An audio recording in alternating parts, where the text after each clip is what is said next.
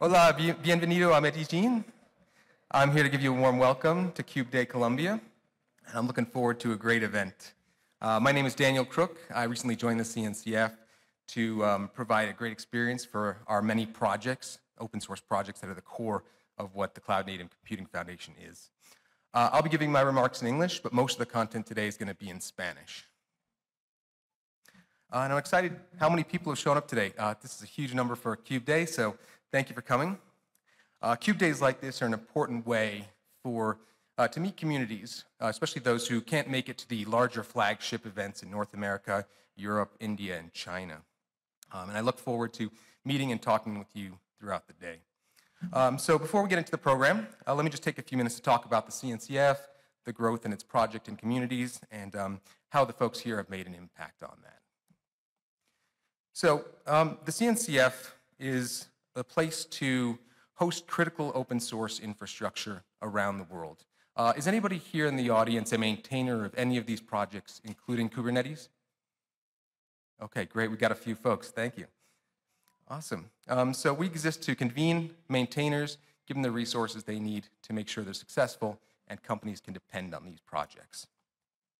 In a nutshell, the CNCF is a sub-foundation of the Linux Foundation, the larger Linux Foundation, and we exist to make sure that best practices for modern software development are adopted and strengthened worldwide. The story of cloud native technology itself evolves around 20 years of computing, starting from bare metal and mainframes, moving all the way through virtual machines and containers. Along the way, since 2015, the CNCF and kind of the biggest project within, Kubernetes, have become the default ecosystem and platform for containers, but also now WASM, serverless, AI training workloads, as well as running the inference workloads on those as well. So why might you start using one of these projects? There are many reasons, including the ability of Cloud Native to make better use of the cloud resources you already have, get more workloads on there, more services, less servers, greater resiliency to failure, tolerance, and replacing machines if they fail, and being able to work multi-cloud from your laptop through to one cloud, move that to another cloud on-premise or not. And finally, it's a great way to deliver features faster for your software products.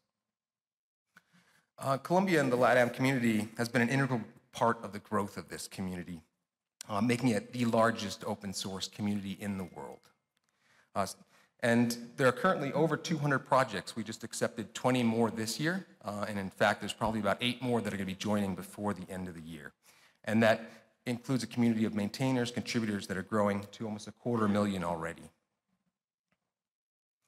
So together with those projects and those companies and other participants, we recognize a bunch of CNCF ambassadors here in Latin America.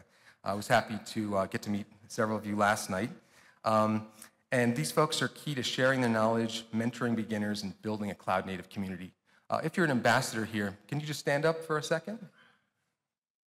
Okay. All right, well, there we go. We have Angela at least. These are the folks that we really want to talk to if this is your first experience with Cloud Native. They're there to help, to mentor you, to talk to you, and present on technology.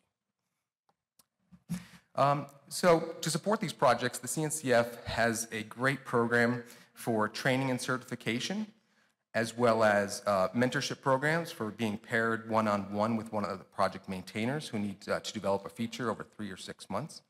And the ambassador program is something that if you're already experienced in Cloud Native and you want to get involved, get more recognition for your work, we have that too. And I have a bunch of QR codes. We're going to put these up on a monitor. You can grab these later as well outside. Okay, and I see Angel is here, Ramirez. He's one of our Cubestronauts from the local area. For those who successfully complete the 5 Cloud Native and Kubernetes certifications, you'll get the title of Cubestronaut and a great blue jacket. If you're one of the 9 folks who are new Cubestronauts, you can grab your jacket at registration.